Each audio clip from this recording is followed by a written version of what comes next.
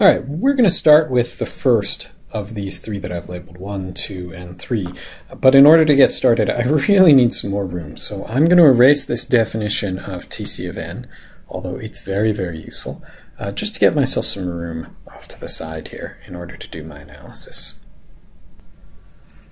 Now, if I'm not sure how this loop works, a really great thing is just to make myself a table that shows how the loop works for different values of the bound on the loop. In this case, n is the relevant thing to play around with, right? I is kind of the independent variable, well, I is the loop variable, and n is the independent variable that tells us how long is that loop going to run. I will run to a certain length, depending on n. So let's make a table. And we'll start with n in our table, and we know n's greater than 0, so let's start with n equal to 1, and let's just see what the values of I are over here. So these are our i's. I clearly starts at 1. I always starts at 1. It says so right here. And then while I is less than n, well, is 1 less than n? 1 is not less than n, and so that's it. That's the end of our loop the first time. Let's actually write down the number of iterations. That might be a nice thing to have too. Number of iters. In this case is 0, right? We did 0 iterations of the loop. Okay, that wasn't very interesting. Let's try n equal to 2. 1 is less than 2, so we will go into the body of the loop here and double I. So I goes from 1 to 2. And now, is 2 less than 2? No, 2 is not less than 2, and so we drop out of the loop. So we just had one iteration there. When n is equal to 3, we're going to start with 1 as always. 1 is less than 3, so we'll double I. 2 is less than 3, so we'll actually go into the loop and double I again. 4 is not less than 3, and so we'll be done. And we had 2 iterations of the loop. I think I need some more space here. Okay, let's try I equal to 4. And actually, I can kind of see what's going to happen right away. We're going to get up to this 4 value. 4 is not less than 4, and so we'll terminate the loop. 2 iterations. Let's try 5. 5, I is 1 to start with. That's too small, so we'll get to 2. That's too small, so we'll get to 4, just like on the previous iterations. So we get up to 4. Come up here, 4 is less than 5, so we'll double I again and get to 8. And then 8 is not less than 5, and so we'll drop out, and that's 3 iterations. And actually right here I noticed we get up to 8. What mattered up here was that we got to 4, and so when we had 4 over here, we were still going to have the same number of iterations. Here, even when we get all the way up to 8, we're going to see the same thing here. 1, 2, 4, 8. We'll go up here and we'll say, is 8 less than 8? The answer is no, and so it'll still be 3 iterations. So that kind of makes sense. For everything above 2 up to 4, we got the same number of iterations. For everything above 4 up to 8, we got the same number of iterations. Because we're doubling I each time, we're going to expect for 9 through 16 then, we're going to see 1, 2, 4, 8, and 16, and we'll see 4 iterations.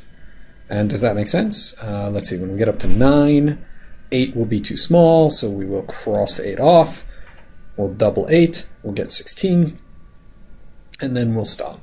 So yeah, it looks like as we increase n, each time we double n effectively, we increase the number of iterations by 1.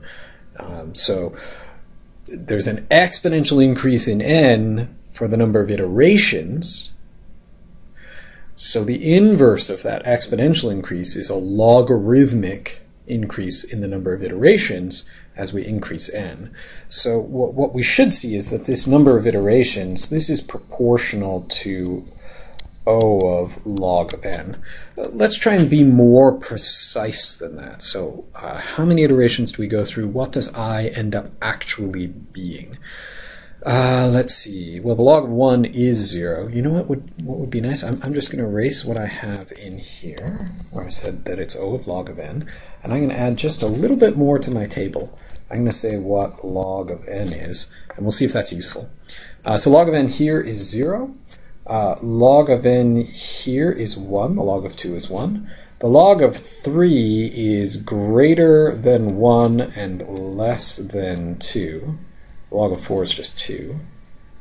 The log of 5 is greater, oh, sorry, I wrote 4. Log of 4 is just 2.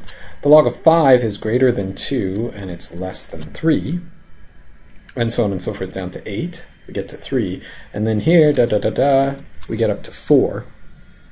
So what seems to matter is when the log of n gets a little bit bigger. So here, when the log of n is moving towards 2, but it's already bigger than 1, we get the same result as we do for 4. So we get 2.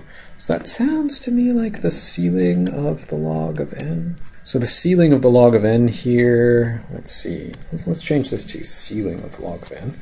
That's 0, that's 1. This becomes 2, this becomes 3, this is still 3, and everything in here just becomes 4, which is perfect. Now it just describes the number of iterations. Fantastic. So the number of iterations is exactly the ceiling of the log of n. We don't always need that, but I was just noticing we really need I down here after. So if you look over in our number 1 area here, when we're done with it, we really need the value of I to lead into number 2 because we're going to start from I and work our way up. So it would be really nice if we knew the exact value of I, and the number of iterations kind of gives us the exact value of I, because notice the number of iterations when it's 0, I is 1. When it's 1, I gets up to 2. When it's 2, I gets up to 4. When it's 3, I gets up to 8. And when it's 4, I gets up to 16. In other words, I is 2 to the number of iterations. So I finishes up as 2 raised to the ceiling of the log of n. That's super ugly. But how about this? It's a power of 2, and it's the power of 2 that is at least as large as n. Right? Here, when n is 5 through 8, I is the power of 2 that is at least as large as n, which is 8 in every case. So we got a lot of information now. We know the number of iterations. We do exactly ceiling of log n iterations. We know what I ends up being. It is 2 to the ceiling of log n, or the power of 2 that's at least as large as n. When we divide I by 2, it'll actually be, let's see, it'll be a power of 2 that's a little smaller than n. Yeah, it'll always be a power of 2 that's a little bit smaller than n. I think we're ready for part 2.